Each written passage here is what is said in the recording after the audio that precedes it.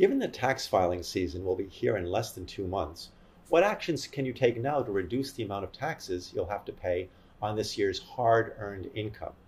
In today's video, my colleague Jessica Nelson and I will go over one smart tax-saving strategy, harvesting tax losses in your portfolio.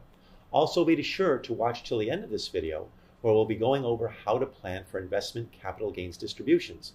Not the best topic for a cocktail party, but very helpful to know when trying to reduce your taxes. Hi everybody, and welcome to Wealth Matters for Physicians by Altfest Personal Wealth Management, the channel that provides key investing and personal financial planning insights to help physicians achieve their key life goals. Before I bring in Jessica, a few words about Altfest. For nearly 40 years, Altfest Personal Wealth Management has been helping physicians holistically optimize all areas of their personal financial lives in a fully objective, no commissions manner, while as a legal fiduciary, always putting our physicians' best interests first.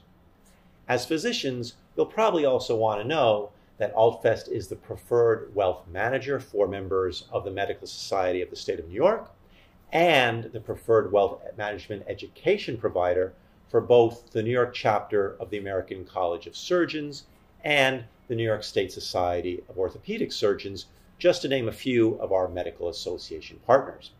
As I mentioned, my guest today is Jessica Nelson.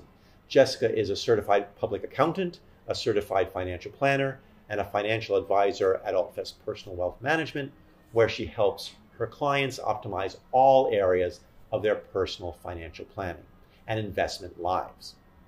So Jessica, thank you very much for being on Wealth Matters for Physicians again today. Of course, thank you for having me. Great, well let's get right to it. So to start us off, regarding tax loss harvesting as a tax saving strategy, can you tell us a little bit about what it is? What are the benefits? Yeah, absolutely. So tax loss harvesting is the act of selling your investments at a loss. You could then use those losses to offset any other capital gains. If need be, you can even use up to $3,000 of your capital loss to offset ordinary income.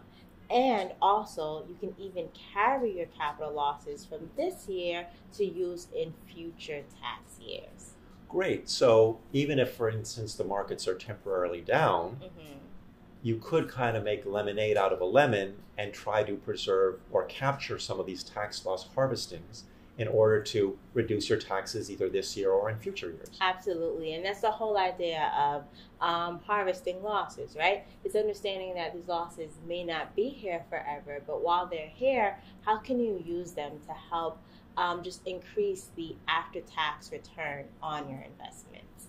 Great. So Jessica, tax loss harvesting sounds really good, but are there any pitfalls related to tax loss harvesting that our physician audience should be aware of? Yeah, absolutely. And one of the biggest pitfalls to keep in mind is wash sale rules, right? So what wash sale rules are, it's the idea that if you sell an investment at a loss, but maybe 30 days before or 30 days prior, you purchased that same investment or a substantially identical investment, part or possibly all of your losses could be disallowed. So when you're working on doing tax loss harvesting, you really want to keep that in mind and make sure that you have suitable alternatives for that investment that you're selling. And you want to have suitable alternatives because that way you can stay in the market, is that one? Yep, exactly. So that kind of gives us to the second pitfall that I wanted to mention, and it's just making sure that you always maintain the health of your portfolio, right? So you never want to sell a position in an attempt to do tax loss harvesting, and then next thing you know, you're not properly diversified, right? Or you're not positioned the way you would like to be positioned in the market. So by finding a suitable alternative, you make sure that you're not subjugated to wash sale rules, but you also make sure that you are still properly diversified. Great. So Jessica, lastly, what about these things called capital gains distributions? Our physicians, I know, have heard about them, but they're kind of a little bit fuzzy. So can you please refresh us on what they are and how one can potentially plan for them from a tax perspective? Yeah, of course. So capital gains distributions are the distributions that individual investors get from, let's say, holding their mutual fund, right? So when you have a mutual fund, and you're looking in your account, you just see this one holding, this one mutual fund. But in reality, that fund holds a bunch of underlying positions. And the fund manager is buying and selling those underlying positions. And they're probably creating some capital gains there, right? So they are required to distribute those capital gains to the investors. What you really want to be mindful of is making sure that you have tax-efficient mutual funds, because if not, you could end up paying a lot in short-term capital gains tax. Right, that's a great point. And also, I think you had mentioned something about if you're thinking of getting into a mutual fund and it's towards the end of the year, you might want to be cognizant of the distribution date of those capital gains distributions.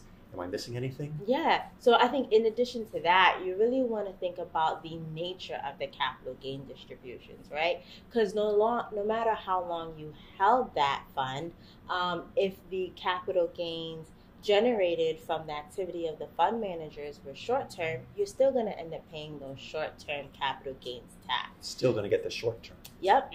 Even if you held that position for over a year. So what you want to be mindful of is what these estimated distributions may be, right? And that's something that we do for our clients. We look at the funds that they hold, we gather the estimated distributions, and then we weigh what our options are. Does it make sense to hold this fund and have our clients have to recognize those capital gain distributions? Or instead, does it make sense to sell out of that fund and instead recognize the unrealized gains or losses? Excellent. Well, thank you very much, Jessica, for being on today's video. I think you've given the physicians today a lot of good food for thought. Of course. If you'd like to discuss the information explained in today's video, receive a complimentary analysis of your investment portfolio or retirement readiness, or discuss any other personal financial planning area with an Altfest professional at no obligation, please contact my colleague Jesse Freeling at 212-796-8732 or by emailing Jesse at his email address, which is also in the description of today's video below. If you like today's video, please click the subscribe button below and hit the bell icon to receive notifications each time we release a new one. If you think that a fellow physician would find this video interesting or useful, please share it with him or her to help them also get their finances optimized. Lastly, as always, if you have any topics you'd like us to cover, like or dislike certain things that we're doing, or have any other feedback, we'd love to hear from you. So please share your comments in the comments section below. Well, that's all for now, physicians. Thank you very much for watching today's video, and I look forward to being with you again in our next one. Until then, be well, and remember to keep on optimizing your finances, or let us help you if you'd like.